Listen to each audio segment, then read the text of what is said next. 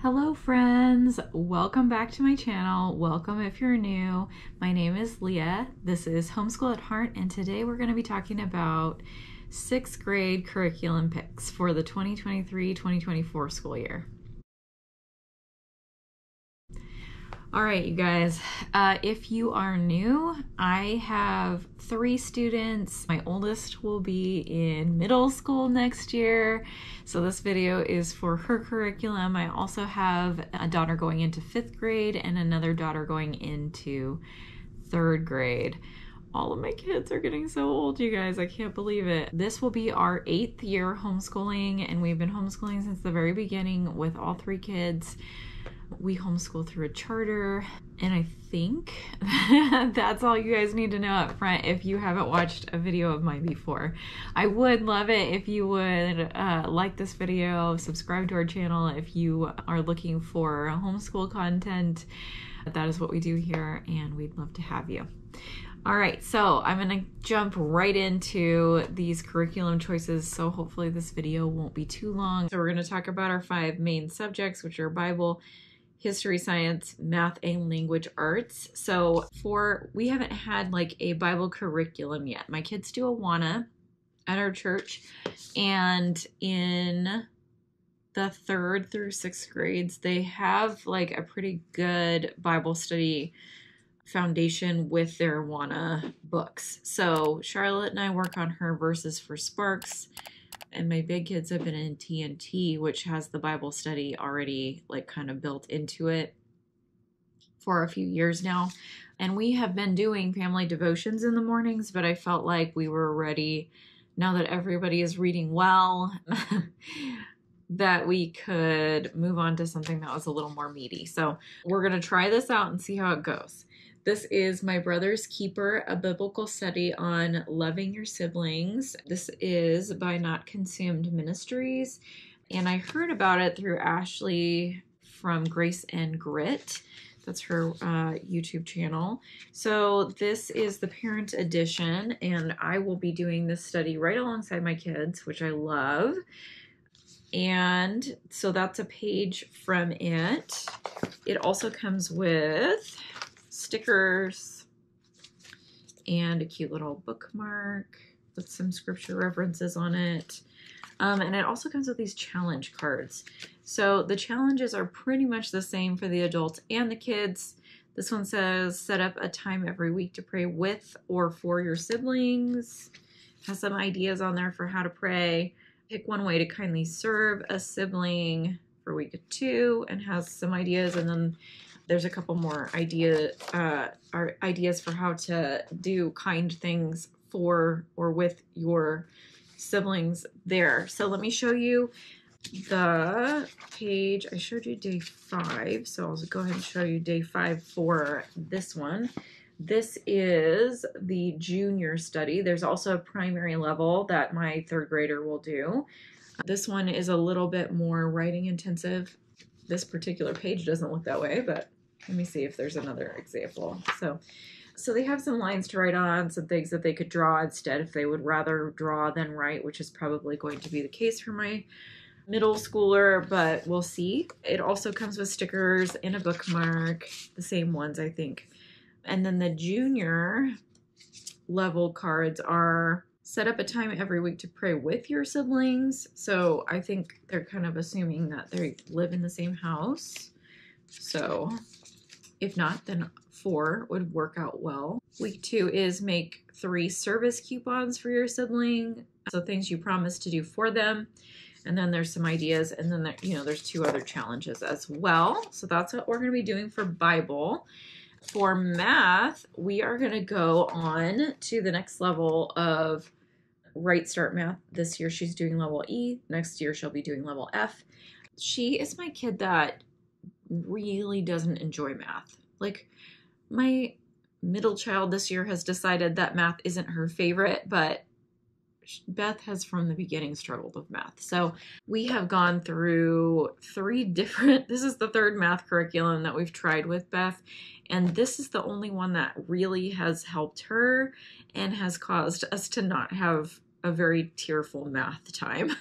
So we are with a charter school, so it's like not really an option for us to just like de-school math for however long, like you can if you have a student that you're homeschooling independently.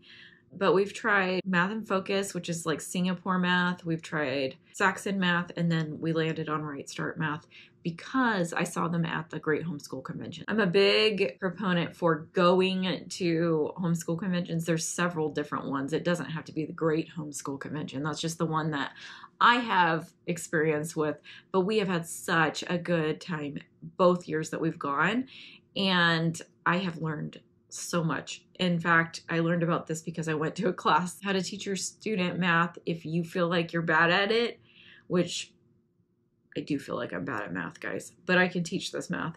I actually haven't had trouble teaching math throughout the 8 years. It's just, I want my child to not be miserable doing math. So that's why. So we tried out we did all of those math curriculums for a couple of years each. We didn't just like jump around with them. But if you want to see more in-depth talk about math curriculums and comparisons, I have a video. I'll link it below. It is a comparison of the Math and Focus, the Right Start Math, and the Saxon math. And I compared like a similar concept so you could see how it teaches that same concept all 3 different ways. So that is what we're doing for Right Start Math. I will say one more thing about Right Start Math is that it is not one that if you want to be hands-off with it, this is not the math curriculum for you. This is very teacher-led. So I sit with her from start to finish with almost every single lesson. There are review lessons in there, and I let her do those by herself and then go back and correct anything that she didn't get right. But for the most part, we are doing math together every single day. Okay, so that's math. Language arts. I mentioned that we work with a charter school, so they have certain requirements that we have to meet. And one of the things is a reading program. I actually don't feel like my older 2 kids need this, but because we work with a charter school, we have to do it. So this program is the one that we used this current school year. It is called Moving Beyond the Page. And we have tried a couple of different things that are like this, but don't have as many parts of language arts that they cover. So this one covers spelling and grammar and reading comprehension and writing. So if you wanted to use it as the full language arts package, that is totally fine thing to do with it. But we also use IEW for writing. So I don't make my kids do the final project in any of these lessons because they are doing lots of essay writing. So this is fulfilling a requirement through our school. So I will, just upfront say that. So I only committed ourselves to 2 of these concepts or units or whatever they want to call it, but they look pretty fun for this age group. So what you have is they'll let you know what chapters to read of your book. So this one is The Wanderer, so it comes with this novel. And then it has discussion questions. I only made my kids do like 3 of these. It is a very rigorous curriculum, and so there's a lot that they think that you need to pack into your homeschool days, and we do not keep the same pace that they suggest in this book, but because there's a lot of activities. So like this lesson, section 4 of this has two activities and the reading. I don't know, some of them have up to like 4, and we're not going to do that every single day. I don't think that our school day needs to take that long, but they have different activities in here. So they have some crafts, they have like a worksheet that is teaching about predicate, adjectives, direct objects, indirect objects. And up until this point, here's, how to write about relationships and how they work together, different things like that. Here's a worksheet about modifiers, and it goes on and on. So we're doing The Wanderer. We're also doing a short stories collection. So it comes with this little tiny book and then also this shelf life book, which I will be trying to read these stories over the summer because I don't think I've read any of these stories. I'm not familiar with them. So that is what we'll be doing for most of our language arts. And then for the writing part, we're going to be using IEW. This is our third year, well, Beth's third year of doing IEW, Structure and Style. So Structure and Style is the IEW curriculum that comes with either you can get forever streaming or you can get the DVDs. And we always get the DVDs. I just am not very techy, so the DVDs make me feel a little bit more secure.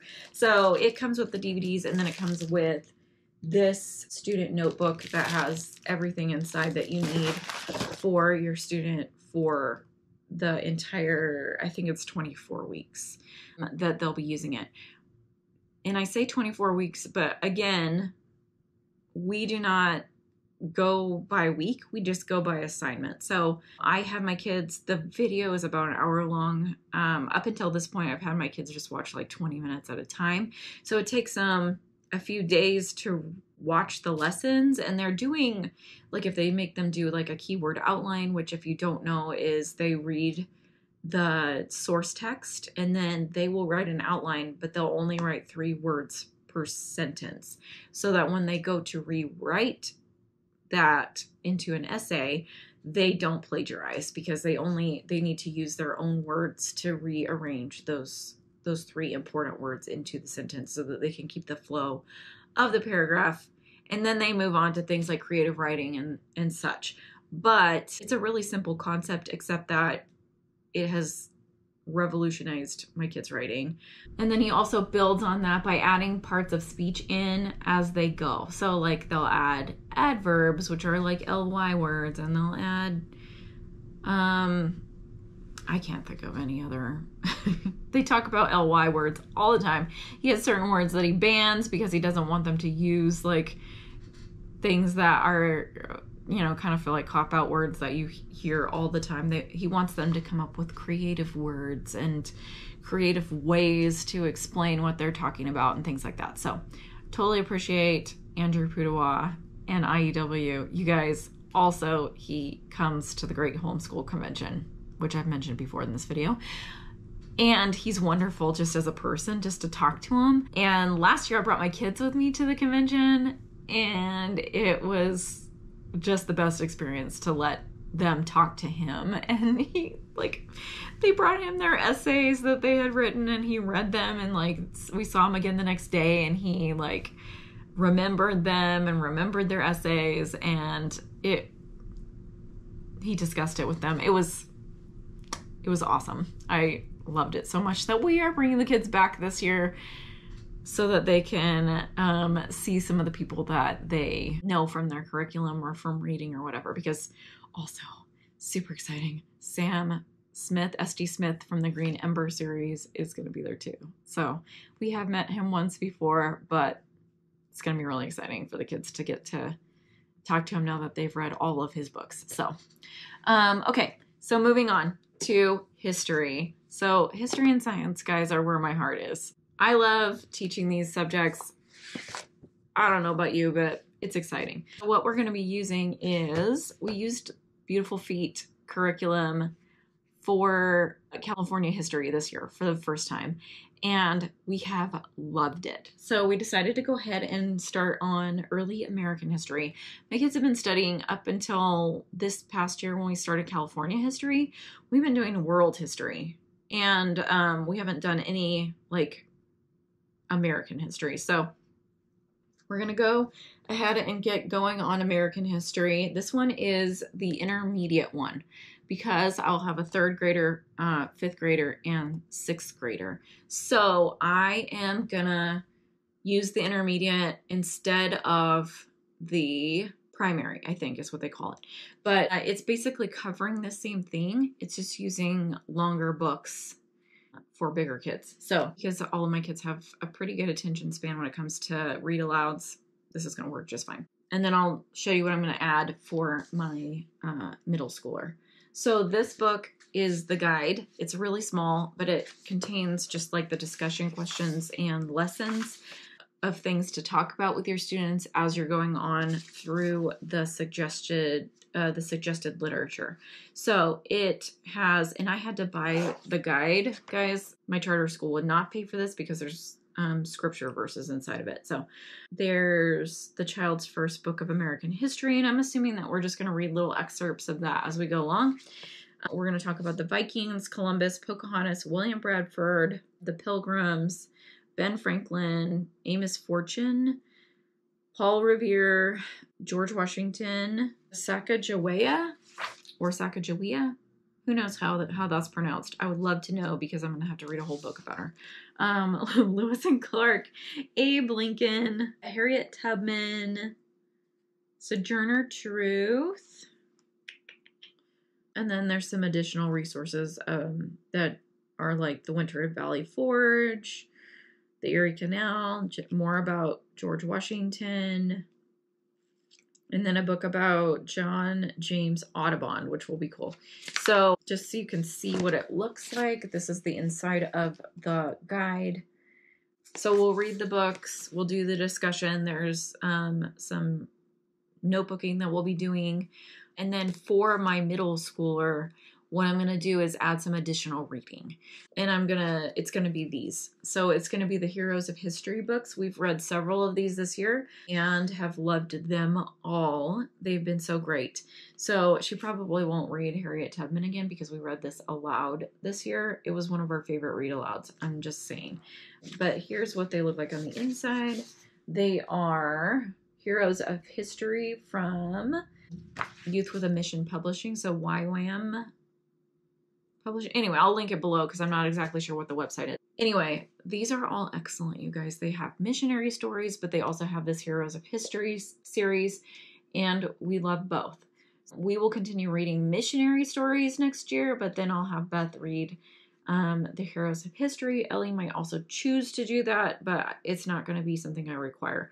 That's what we're going to do for history for my middle schooler. And then finally, let's talk about science, which is actually my very favorite subject. A couple of years ago, we were doing, everybody had their own, well, Beth and Ellie are only 1 year apart, 1 grade apart, 1 year apart in age. And so I've always done their subjects like history and science together and just separated their reading and math. Now they do reading, they do the same reading too because they're at the same reading level. They're a little bit different levels for writing, and obviously their math is separate. I was having to do separate science for Charlotte and separate science for the big kids. And it was kind of, I felt like, why are we doing this? It was taking so much longer. It was, while my younger child enjoys the one-on-one time, I felt like I was just like rushing through it all to get everything done every week. So I wanted to just really be able to sit in it and enjoy it. So I was like, I'm going to find something that's like more unit study-ish so that we can do it all together. We couldn't use The Good and the Beautiful, which is what I originally had wanted to use because it's a Christian curriculum and so many of their science units are faith-based. So I was looking for an alternative to that was more neutral. But what I found was Harbor and Sprout, which is neutral. It is neither Christian nor non-Christian. And you guys, we have been using it all this year. It is so good. So I loved them so much that I became one of their affiliates here on YouTube. So if you go to the description box of this video, you can click on the link and anything you buy in their store, you can get 10% off using my link. It's a subscription-based service, but you can buy everything individually if you would like. You just get an additional savings. They also started the Curio membership just recently, and I'm not a member of that because it was like the end of the school year and the school pays for our subscription. So I didn't really want to start anything new right now, but I probably will sign up for it using funds at the beginning of the school year. So I don't really have answers to questions about that yet, but I am planning to. So if you want, I have tons of videos about Harbor and Sprout for elementary units. on this channel. And if you look in the previous curriculum videos that I made the last couple of weeks, you can see the elementary units, but I'm going to talk right now about their secondary units, which they just started putting out, and I'm so excited about, because guys, I was so like torn about this, because I really just wanted to keep using Harbor and Sprout, even though my child was going to go into middle school and was like technically beyond this. But I felt like even the elementary units go so deep that it would have totally worked out fine for middle school, but because they labeled them as through elementary school, I didn't know if my school was going to take it. But just in the nick of time, they came out with these beautiful secondary units. So let's check this out really quick. Okay, so they made these. It's typically a printable curriculum for Harbor and Sprouts units, but they made this so that you don't have to print it. There's not a bunch of consumables in the secondary units. So you do get a lot of really visually appealing pages, though. They are almost all black and white. I think that they're, attempting to be edgy or something with that, but there are some color pages. So this is the botany unit. So I'll get the elementary botany and I'll get the secondary, well, this is a sample of the secondary botany unit, so I'll have to get the whole unit, but you can see that there's a lot more text per page. It does go into a little bit more in depth. So, my little kids are probably going to hear a lot more about botany than they might have so here's some vocabulary words here. They might get a lot more in-depth discussion with this than they normally would have, but we will also get some consumables with the elementary units, and then there are also projects to complete for the secondary units. So she'll have to do some notebooking and maybe a few more experiments. I'm not entirely sure, because the sample part of the secondary units didn't include that for this particular topic. So that is everything that I have chosen so far for my middle schooler for the 2023-2024 school year. I will probably be gathering some more supplemental items over the summer, some books for her to read and such, but this is a really good foundation of what we will be learning for next year. I hope you guys enjoyed this video and that it was helpful for you. If there's anything that looks especially exciting, I would love to hear about it in the comments. Or if you have anything really cool, like any ideas for things to supplement this curriculum, that would be also really great. I would love to hear all about it in the comments below. Thank you guys for watching, and I'll see you in my next video. All right, you guys, so let me tell you about my week. So if you are new to this channel, at the end of all of my videos, I typically tell a little bit more about myself, either like a funny story or just like a life update on our family, just because I feel like it's so hard to try to establish a YouTube channel, but also like feel like you can like just kind of let people get to know you through your videos. At this stage that I'm at right now, I have about 710 subscribers. A YouTube channel isn't really established until you hit that 1,000 mark. And I need to up my watch hours before that too. And I noticed that a lot of my videos, if I talk about just like our family life, people don't watch them. So I started adding this content at the end of the videos. So that's a little bit of explanation about what I'm doing right now. Okay, so this week, this is who I am right now, you guys.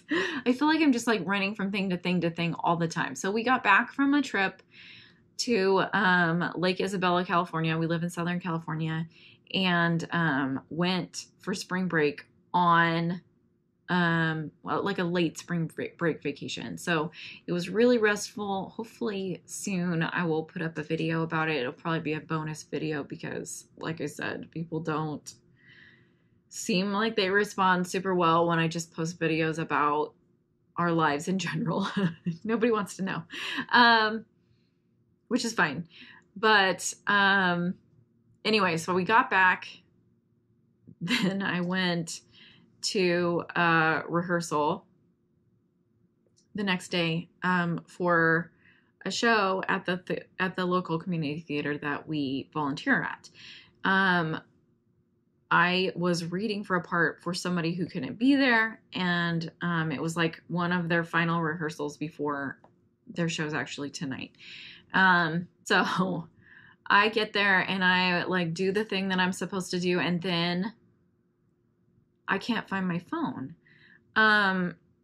So I'm like looking through my purse, and my watch had been pinging notifications the entire rehearsal, and I was like, I don't know where my phone is. I had a microphone in my pocket, my microphone pack. It looks sort of like phone shaped, but it wasn't my phone because I was going to turn it off during the rehearsal. And then I go and I look through my purse, and I'm like, it must be in my car, because the car was like not that far from where we were in the theater. I thought, well, it seems reasonable that it would still be in range. But when I went outside to check, then my watch was saying you're out of range from your phone. So I was like, I don't know. So I caught the general manager really quickly, and he very kindly went back inside with me. We looked everywhere that I had been, like under all the theater seats. We went into the room that I had gotten my microphone from. We scoured all of the places. I thought that I had heard it make a noise at one point, but it must have just been my watch making the noise. I don't know where that came from, because I was like, explaining to him, like, I was getting notifications while we were running the show. Anyway, so it was insane. So finally we gave up, and he's like, I gotta go home. Can we come back and look for it tomorrow if you don't find it before then? It wasn't in my car. It wasn't in my purse. I was like, fine, that's fine. I, like not upset or anything. I was just like, no, that's a good idea. We'll start fresh tomorrow. I'll go home. I'll check find my phone thing on my computer and see if I can figure out where it is. I was baffled. I couldn't figure it out. Anyway, so I go home, and my phone was on the charger at home, you guys. And so what had happened was, I don't know why, but my watch somehow connected with the Wi-Fi at the theater, which is so weird because I couldn't get my computer to connect to the Wi-Fi. I don't know. I don't know what happened. It was so weird. This is how, I was talking about earlier, I'm not good at technology. This is why I buy the DVDs instead of doing the streaming for IDW. Anyway, so this is where my life is. I can't, I feel like I have no brain cells left. So I did text all the people who were helping me look for my phone. Clearly I have it now because it's right here. But that is who I am in real life. So hopefully that was funny, or at least mildly entertaining. So anyway, if you come back to my channel next week, I will be talking about my homeschool mom must-haves for this year. And I am looking forward to that. So I will see you guys in my next one.